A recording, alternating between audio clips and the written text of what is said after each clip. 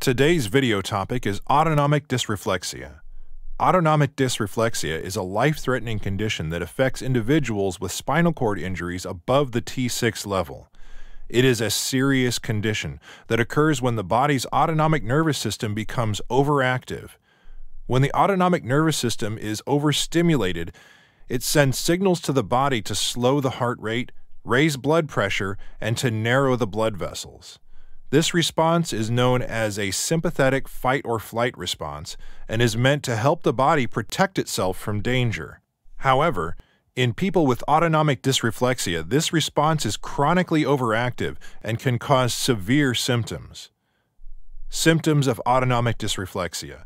The symptoms of autonomic dysreflexia can include a sudden, severe headache, sweating above the level of the injury, and irregular or slow heartbeats. It also causes flushing or redness of the face and neck, high blood pressure, and nausea or vomiting. Patients may also experience blurred vision, stuffiness in the nose, and goosebumps. Triggers of autonomic dysreflexia. Autonomic dysreflexia is usually triggered by something that stimulates the body below the level of the spinal cord injury or condition. The most common triggers for autonomic dysreflexia are bladder or bowel distension, skin irritations, tight clothing, or bladder-bowel catheterization. Other triggers that can cause the condition include unrecognized pregnancy, surgical procedures, sexual intercourse, and certain medications. It should be said that psychological stress and extreme temperatures can also cause the condition to occur. How does it happen in the body? Autonomic dysreflexia occurs when the autonomic nervous system becomes overactive.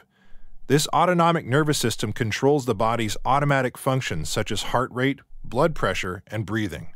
In individuals with spinal cord injuries above the T6 level, their lower body produces nerve signals that can't reach the brain, but can still reach the autonomic nervous system, which gets it to become overactive in response to stimuli that would normally be ignored by the body.